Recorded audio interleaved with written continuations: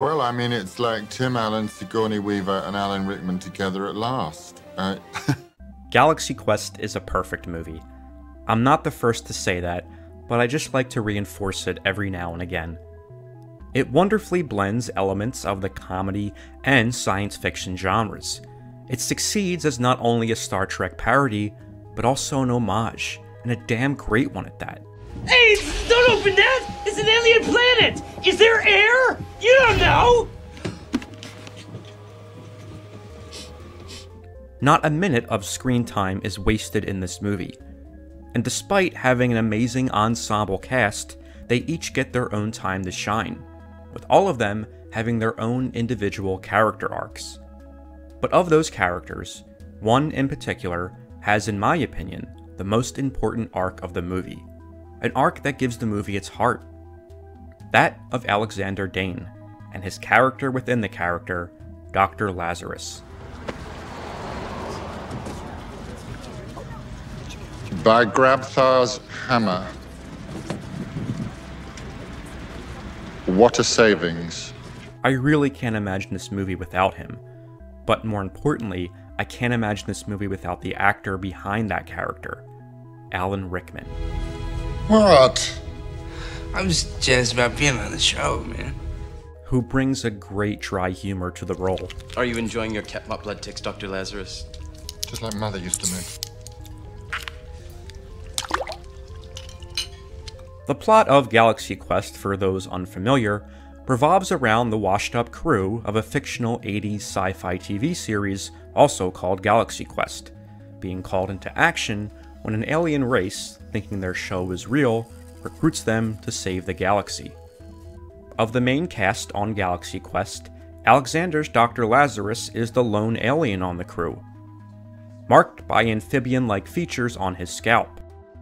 It's no secret that the character is loosely based on Spock and Leonard Nimoy, but unlike Nimoy, Alexander is the most bitter and regretful for his role in the Galaxy Quest series.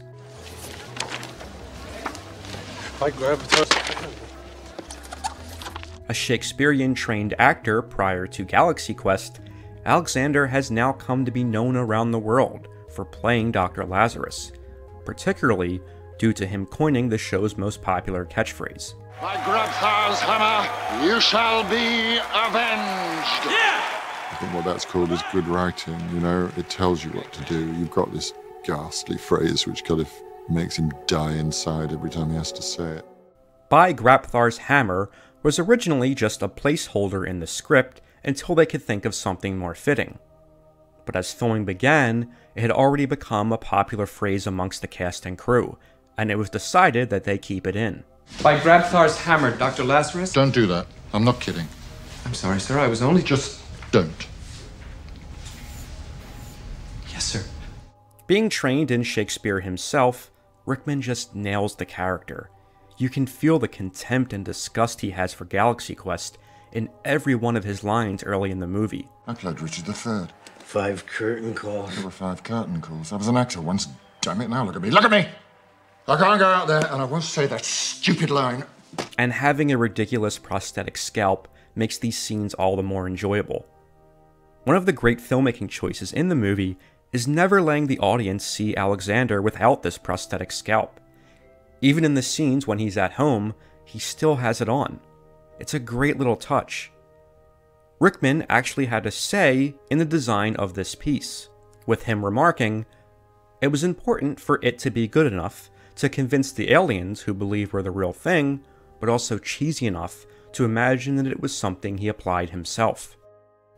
Most of the comedy involving Alexander's character comes from his contention with Galaxy Quest, especially starred Jason Nesmith, played by Tim Allen, which leads to several great moments throughout the film, like this one, when Alexander believes he is being praised for saving the crew, when they're actually praising Nesmith. Commander Taggart has saved us!